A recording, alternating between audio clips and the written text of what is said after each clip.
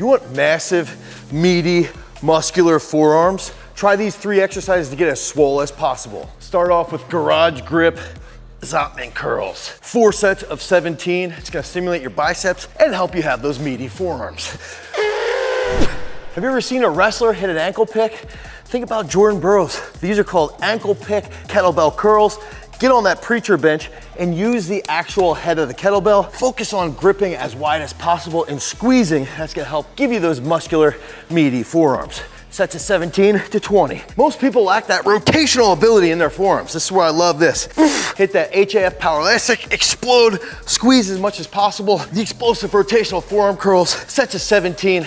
Rest about 30 seconds, do it again, you're gonna be blown to bits. Head over to peakstrength.app and start training to become a freak. Peace.